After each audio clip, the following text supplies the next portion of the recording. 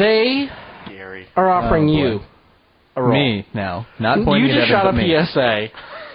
With the bag. With John McCain. Oh, jeez, what did I say with John McCain? You and John McQueen. John McQueen? Now I would vote for John McQueen. John McClane. John McClane. Yeah, the one from Die Hard. Detective John McClane. I'd do a PSA with him. Listen, kid, you're going to want to wear shoes. Trust me, this guy knows what he's talking about. Look at his feet. It's all scar tissue. Try tickling him. Nothing. Germans are fucked up. You guys... When you go to the airport, bring a gun. I know it doesn't sound like a good idea, but it could come in handy. You and John McCain are doing something for... anti-global warming. You're saying, listen, guys... In favor of... I am anti-global warming. Wait, in favor of global warming. No, we need a warmer Earth. It's for... That's not McCain. It's terrible. The Focus on the Family, or one of those groups. John Dobson. Oh, boy. John, and you're talking about... I'm sorry, I couldn't sell out for that. I grew up next to Focus. I can't wait a minute. By saying that that's something he'd hate makes it sound like that's something that I love. What? And I don't love it. No, I didn't. No. These are separate things. I don't think you're as anti-global warming awareness as I am anti. But that's the problem. That's my problem with him. He's for anything that gives him money. Right. Yeah. Like, okay, let's say you and Ed Begley Jr. are doing a PSA telling people not to talk to your wife. Here's the thing, people. Please, when you're out and about on the streets, ignore Lainey.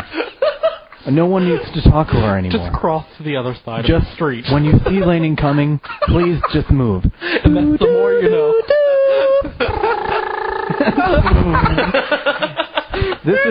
This is Ed Begley signing off. No, I don't know what was Evan doing in that commercial. He's right. Don't talk to my lady. Would you do it? For a large amount of money, I would do almost anything. Lainey would tell him to. She's like, how much are they paying me?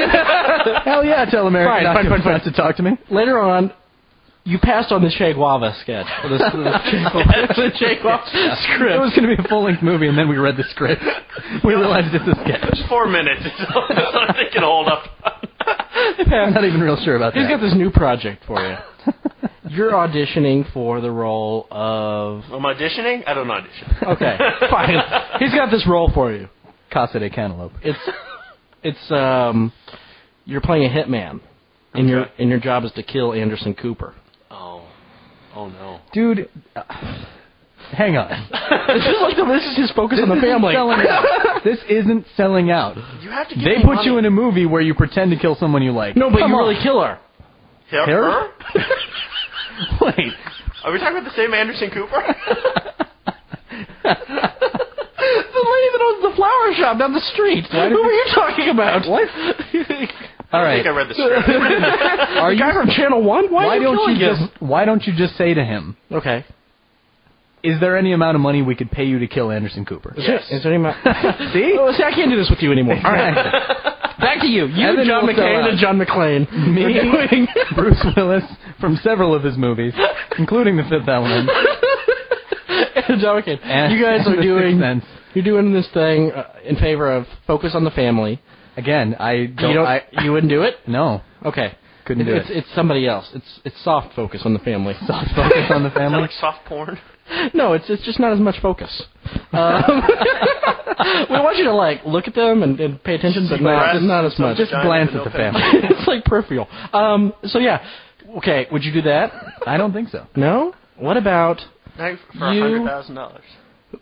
That's a tough. It's a toughie. I can't see myself doing that. Would you go on? I say things every. What about? Do you like Bill O'Reilly? How do you feel about Bill O'Reilly? I hate Bill O'Reilly. Okay. Would you go on Bill O'Reilly's show? Yes. Okay. And just keep saying you're a douchebag. But they want you I to probably wear... wouldn't say anything. I'd probably say, look, Bill, Would you wear a Dr. Pepper you shirt? do this every single night. Would you wear a Dr. Pepper shirt on Bill O'Reilly's show? Who's paying me to wear this shirt? Coke? They're like, if they hate Bill O'Reilly, they'll now hate Dr. Pepper. It'll be associative. No. Dr. Pepper's like, we're going to get you on Bill O'Reilly. All you have to do is wear this shirt. I don't even want to be on Bill O'Reilly. I'm not a person of note. Bill O'Reilly, you guys are talking, but let's say before the show starts, he says to you, you're in the green room with him, and you're looking at the Hot Pockets or whatever they have in there, and he comes on, he's like, Hey, Kurt, good to have you on the show today.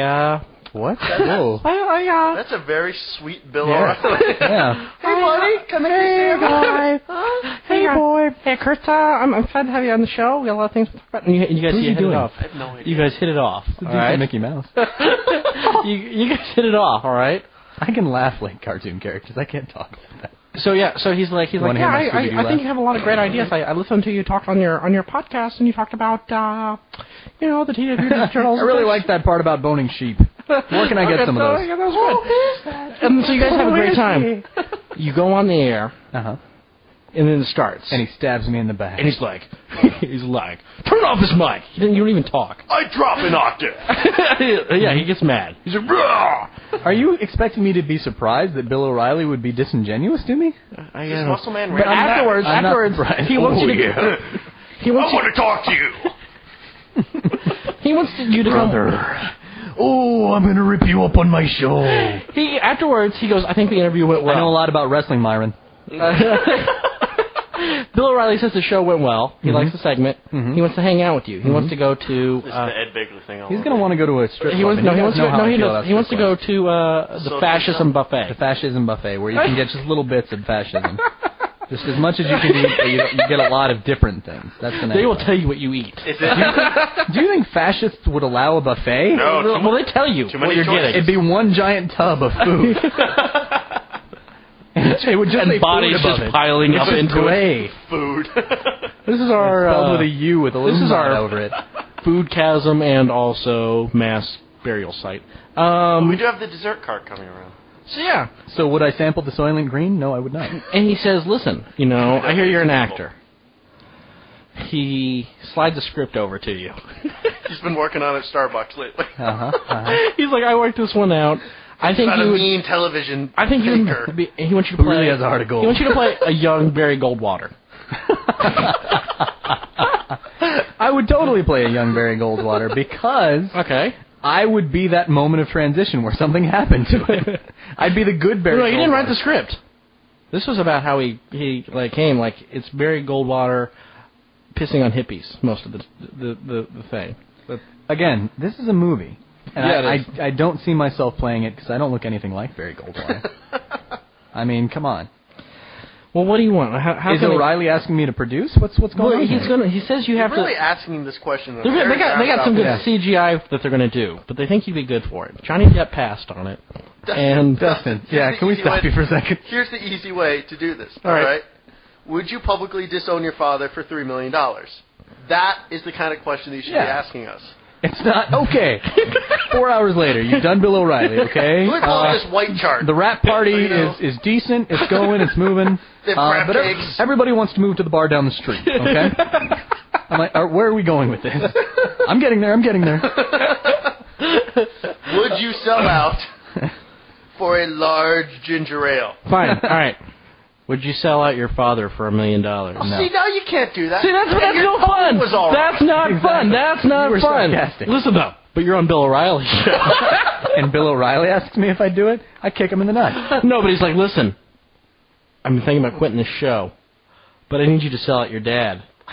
And I'll give you this check for $9,000. Really $9,000. I don't even watch Bill O'Reilly. That's why do I care if he's on the air? In fact, I like that he's on the air because it gives Keith Olbermann something to talk about. I love Keith Olbermann. All right, but then Keith Olbermann comes in. You look over. Next to the producer, there's Keith Olbermann. He's like, take the deal. And he's got my family, and he's got a gun. And he's a script, Barry Goldwater, too. Barry Goldwater. Keith, no. The later years. I wrote it at Starbucks. Yeah, why was yours like Barry Golden Showers? On hippies. I don't know. On Barry Golden. I don't know, because I don't know. I guess I don't really hate. Okay.